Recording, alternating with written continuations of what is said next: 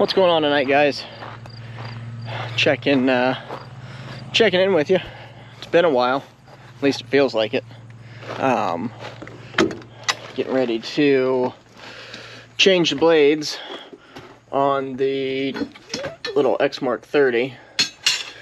They haven't been done for a while, so I figured while I'm doing this, I'll bring you guys along, see how we do it, check in with you. Got some other things I might go over, I don't know yet. See how the night goes.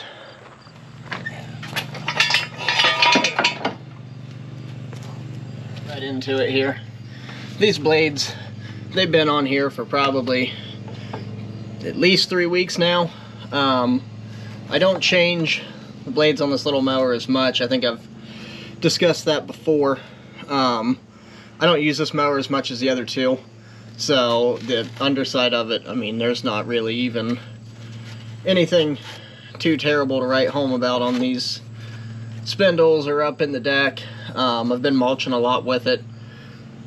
Or not mulching, sorry, I've been bagging with it a lot more. So I don't have as much stuff building up underneath it here. If you look, I don't know if I ever did a video on this or not, I feel like I did. But I took that baffle out on the front. Actually, I know I did make a video about it. If you're interested to see why I took this baffle out, find that video on the page and check it out. I actually seen a pretty interesting article on Instagram about it. A guy up north, Canada area, took his out and saw a huge improvement, so I figured why not, I'll try it. But let's get these blades off here real quick.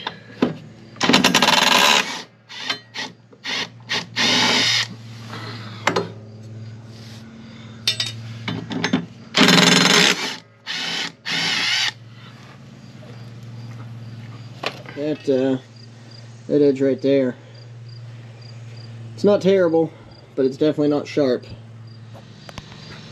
Got the blades in the light here a little bit. You can see a little bit better, maybe. That's the old blade. There's a new one, nice shiny edge. One thing to point out, look at how far back I am here. There's the edge, same place there. These blades, both sets, they're just about done. I actually don't even know if I'm going to have these ones sharpened again. They're just down to that point to where it's just safer and easier to buy new ones. So, yeah. I'm sure you saw it in that opening little clip, but finished 75 hard a week ago.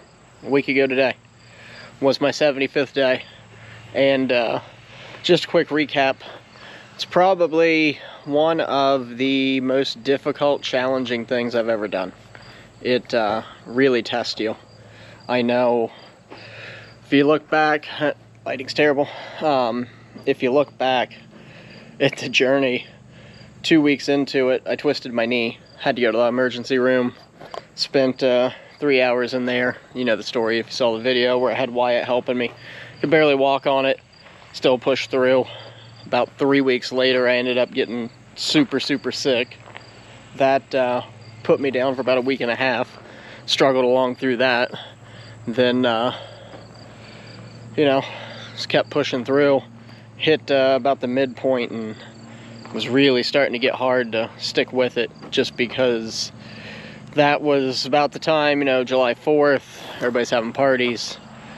Then you got just hot, steamy summer days where a cold adult beverage would really hit the spot. Push through that. Then, I'm gonna be honest with you, when I come up on day 70, it started to set in that I was just about done with it. And I started to get, actually started to get a little bit anxious. Just thinking, am I going to be able to stick with a lifestyle or a program or something like that that just changes you all the way around. Happy to say that I took Tuesday off from it. Didn't do any of the required tasks. Just kind of a rest day. Then last Wednesday I started phase 1 of the Live Hard challenge.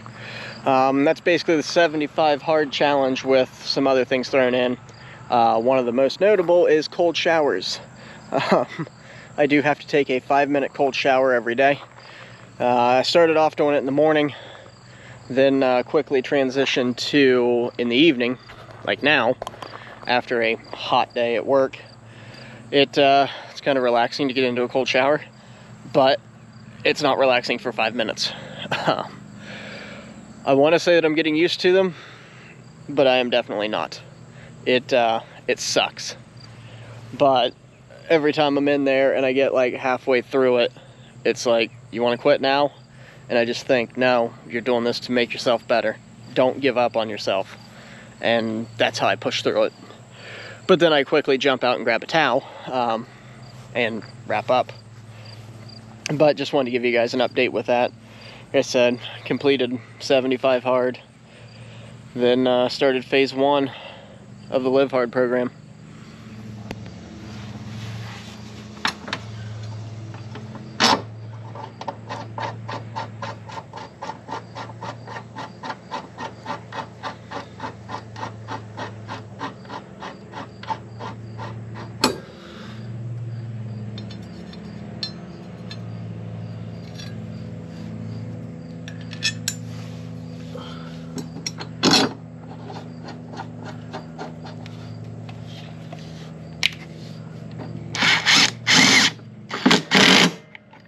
Call me a child, but I just found the funniest screwdriver I've ever seen.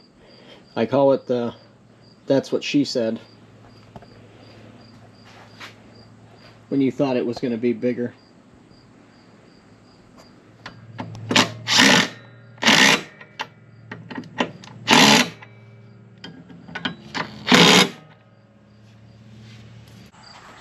Alright, so those are done.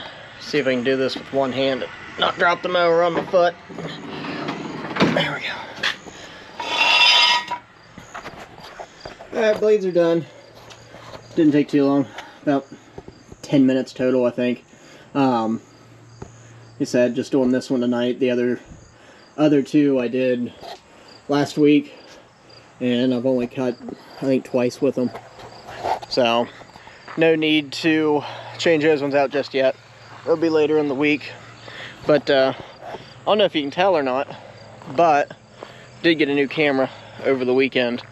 Got something that's a little easier to manage, carry around, walk with, strap to yourself than my phone.